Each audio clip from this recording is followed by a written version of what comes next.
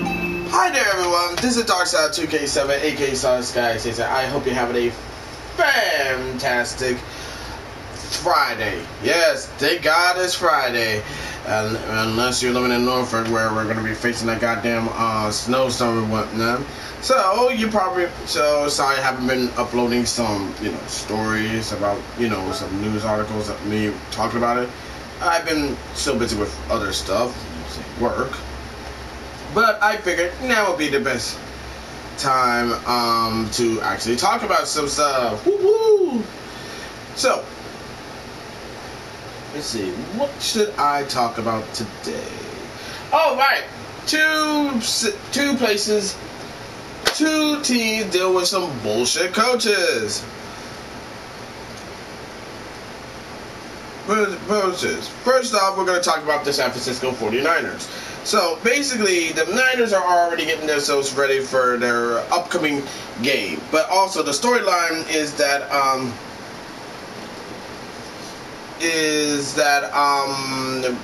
their defensive coordinator Mike McDaniel was getting himself ready to get a good, nice ass coaching gig. And I was like, dope as shit. Well, the thing is that for some dumbass reason, Deadspin has decided to attack Mike McDaniel, saying that, oh, he's cool, but he's not ready for a coaching gig yet. In fact, got to the part where they said that they don't want white head coaches. I wish I was joking. I was joking, man. It's not even funny, but it is what it is. I'm reading this from Media Eye because I feel like it needs to be said, okay? Deadspin clarifies his piece on white guy 49ers coach to reflect he is biracial. We regret the error. Yeah. We regret the error. Oh, yeah. Yeah. You regret the error. You fucking regret the error. Really? Did you really? Did you fucking really? Like, did you even fucking think? Yeah. You regret the error, my ass. The only thing you regret is that you didn't do the proper research. I mean, say what you want about me. At least when I do stories, I try to do like, mostly a fucking research. But I digress. Let's read this. I mean this for media. An embarrassing oversight led Deadspin to create a hit piece against San Francisco 49ers offensive coordinator Mike McDaniel this week. The outlet Sean Beckwith wrote an article published Saturday in which he campaigned for NFL teams with head coaching vacancies to hire minority candidates. In other words, this asshole, this dumbass right here, want NFL teams to hire black head coaches. It's because, in their minds, they feel like, fuck hiring a coach based on merit. They have to hire head coaches based on their fucking skin color, which is stupid, in my honest opinion. Be careful what you tweet for. People of the online realm, he wrote. Mike McDaniels, the San Francisco 49ers offensive coordinator, who has gone viral for his adorable news conference featuring reference to Mike Jones and engaging answers, is ticking off all the boxes to be the next trendy young white guy who takes a head coaching position before one of the many deserving black candidates. Really getting sick and tired of this shit, you know that? There is only one problem with Beckham's categorizing the McDaniels as a trendy young white guy who might get the position over a deserving black candidate. McDaniels is biracial. Becker added, the current coaching trend is leaning towards brilliant young offensive minds.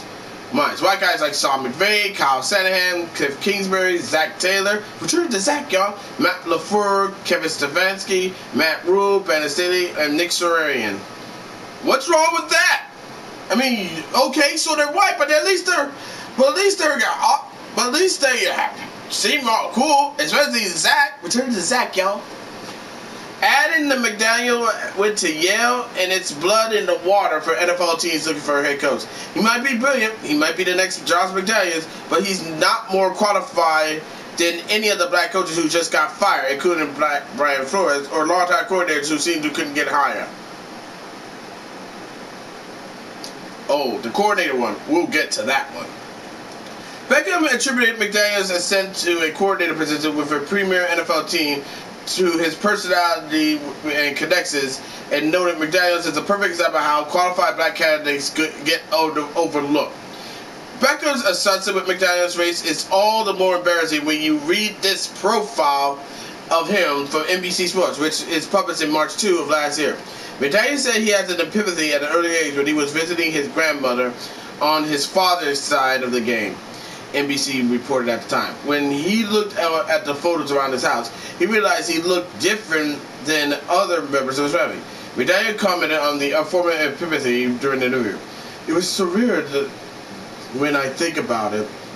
But I remember one particular day walking around with all this sudden notice that, hey, I'm the only fair-skinned person in all these picture frames. He said, my grandmother on my dad's side is black. And my dad's back. Deadspin issued this clarification with Becker's post. Editor's report. We learned after publication of this article that 49ers offensive coordinator Mike McDaniel, who we describe as a white guy, is in fact biracial. The article's original text remains below. We regret the error. Regret the error. Yeah, regret the error. More like you should have done your fucking research.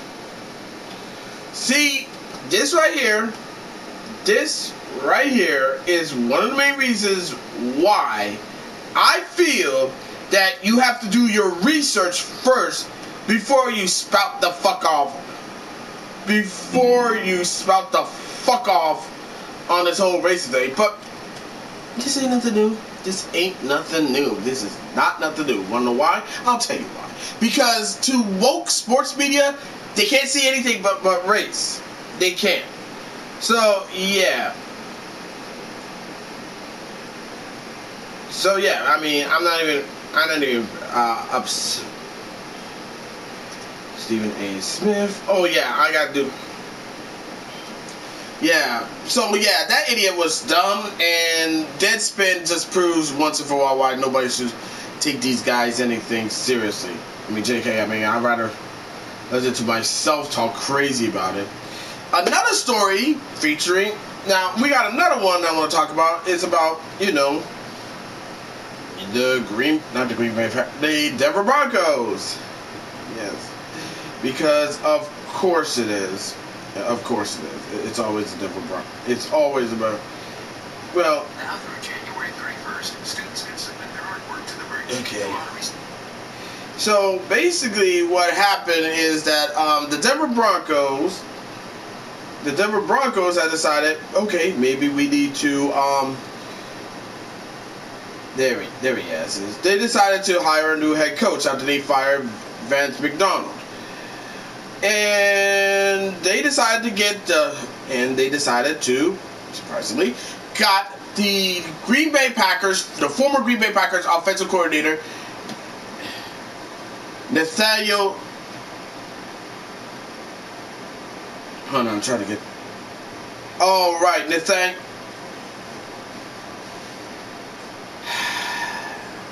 Yeah, I'll read this more. I just had to get the auto. I had to get the picture up there. It's like, God damn it, I didn't want to go here. Sorry. It's like,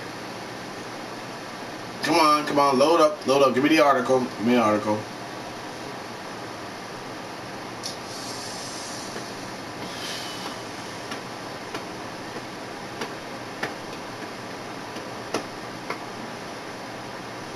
Here we go. I'm reading this from Fox News because why not, right?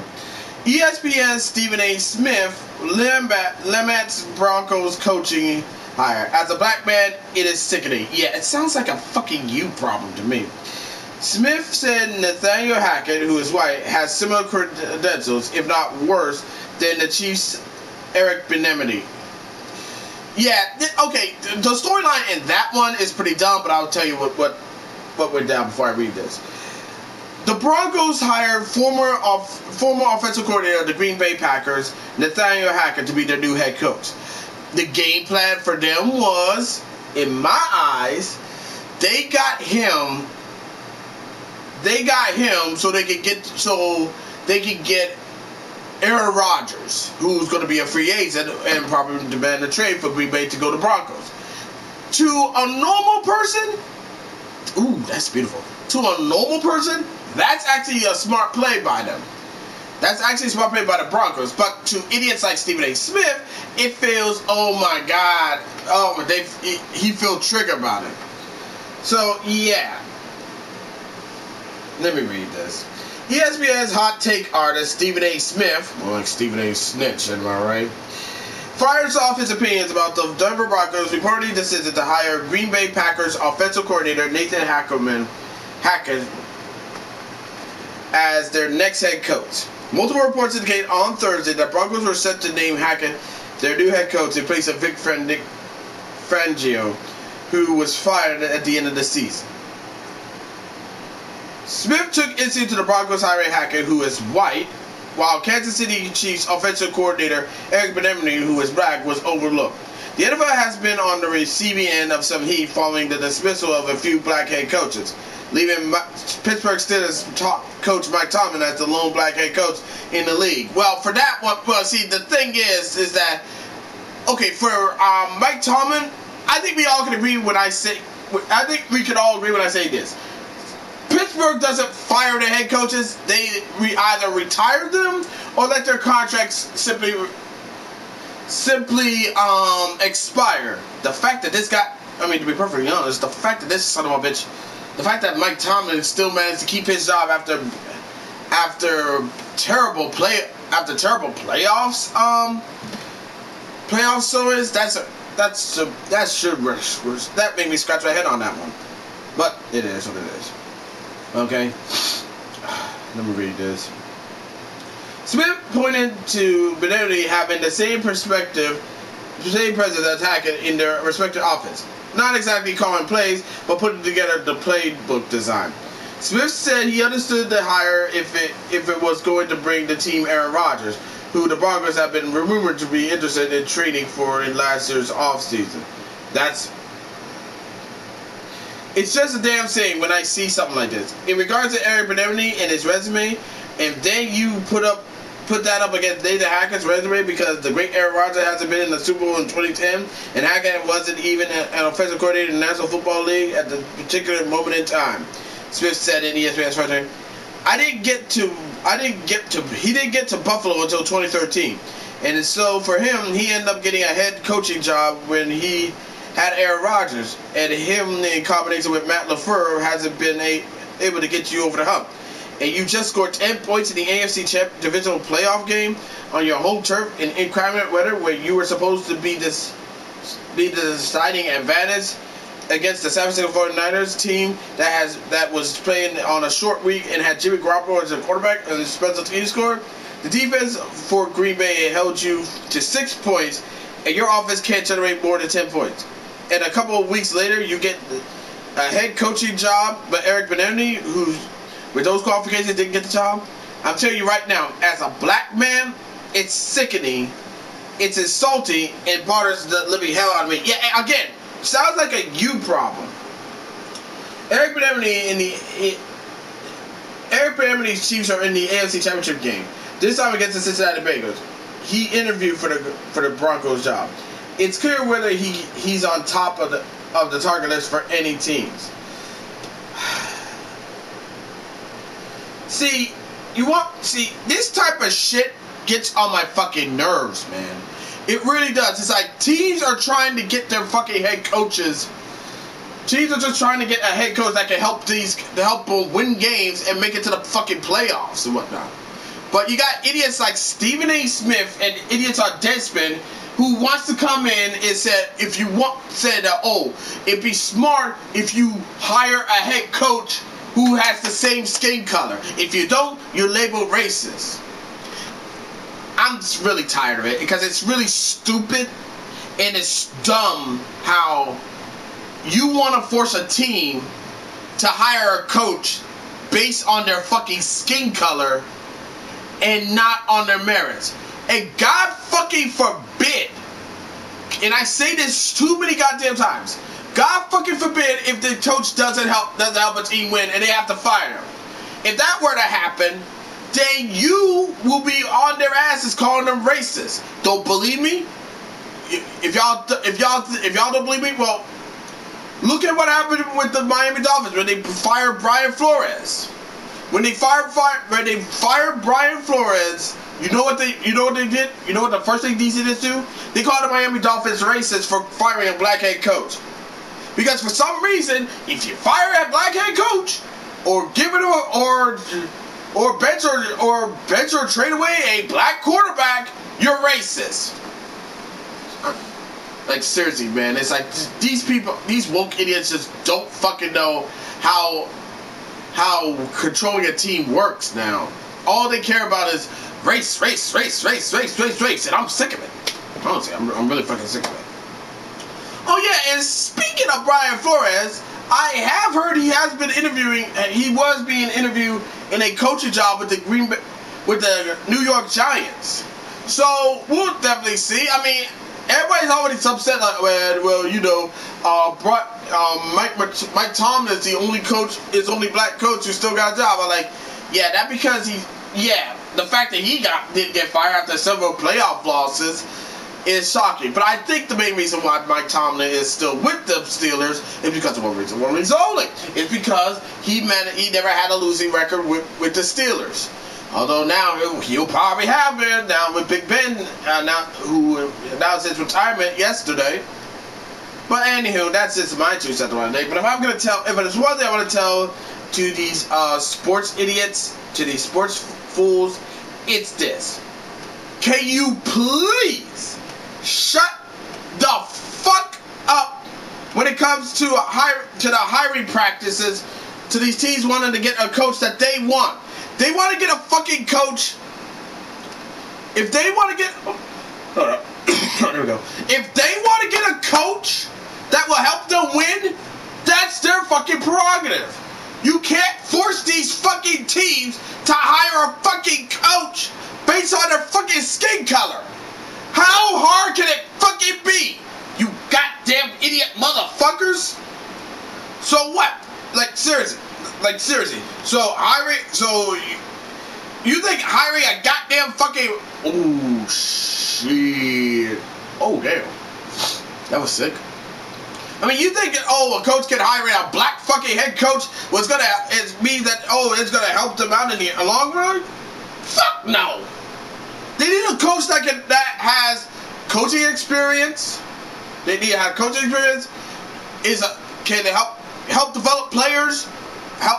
Put together staff to help develop players, respect, be on the same level of respect with the players and all that.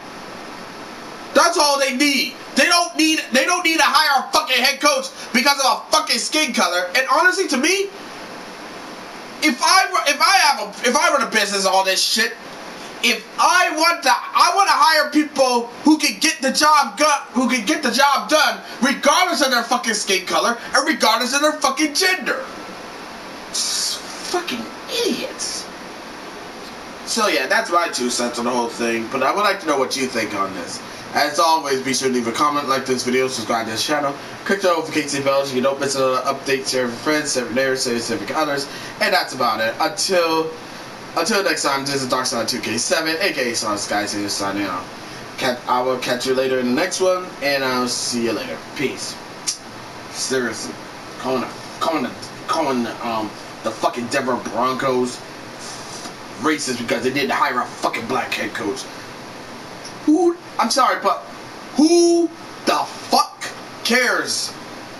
I mean, heck, what's next? What next? They'll probably be putting like, well, the NFL, and besides, let's be real. And I know I should end this, but let's be real. First they're going to be saying, they want to see black head coaches. Don't be too fucking surprised when they say now they want to see female head coaches, or Remember, or an LGBTQ head coach, because to woke idiots, it's not gonna stop. It never gonna stop, because it's like you give these idiots what the fuck they want, and they'll want more. It's like the old saying goes: you give these motherfuckers an inch, they'll take a goddamn mile. Anyway, now I'm done. I'm out. So be cool, respect other people. Don't be woke morons. And remember, hugs, not drugs.